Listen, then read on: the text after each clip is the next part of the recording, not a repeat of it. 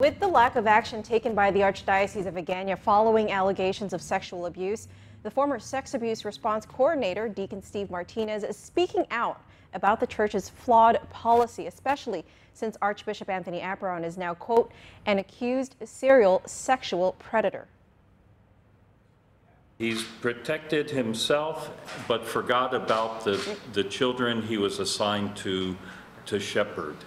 His effort of self-preservation has blinded his command to protect.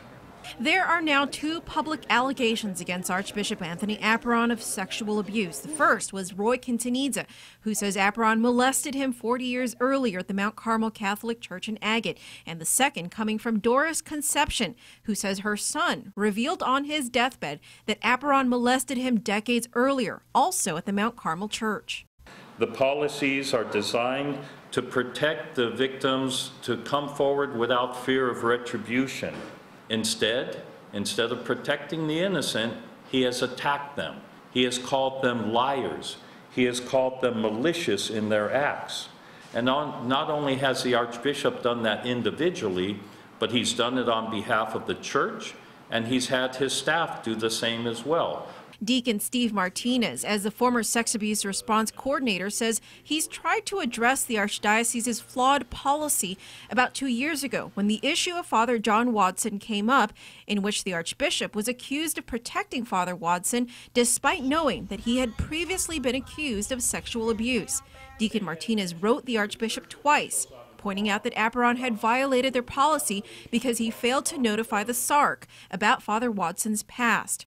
Deacon Martinez didn't receive a response until 3 months later, not to address his concerns, but to notify him that he had been fired and a new SARC, Deacon Larry Claros, would be taking his place. None of the issues were addressed. None of the policies were modified or strengthened. No action was taken other than to start off with the fresh, new sex abuse response coordinator. And now, 2 years later, Deacon Martinez says the church is facing the kind of problems he predicted would happen if the policies weren't changed. The Archbishop is an accused serial sexual predator. Because of that, he has selfishly used the policy to ignore the fact that he's in charge and the conflict of interest. But has anybody ever heard the church say, we are taking these allegations seriously. We are concerned for the welfare of the victims, and we are reaching out to give them care and comfort? I haven't heard that.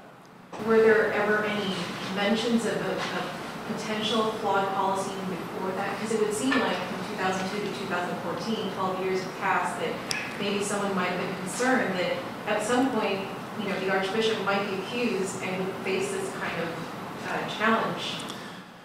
There was put out by the Vatican a motu proprio back in 2010, 2011, which suggested to dioceses modifications to make. Our Archdiocese made none of those modifications. The Archdiocese did not respond to our request for comment as of news time. Deacon Martinez encourages parishioners to write to the Archbishop and other church leaders, such as the Papal Nuncio, regarding their discontent with the Archdiocese or the Archbishop.